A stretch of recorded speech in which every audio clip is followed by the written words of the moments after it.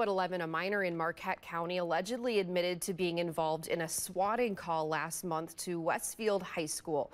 The sheriff's office says the underage suspect, whose name was not released, told investigators about working with another teen on the East Coast to make the call. Authorities say the two were located after a, quote, extensive investigation. The allegations stem from a September 20th incident when the high school reported receiving a call about a potential threat of an active shooter, which deputies later determined to be a hoax.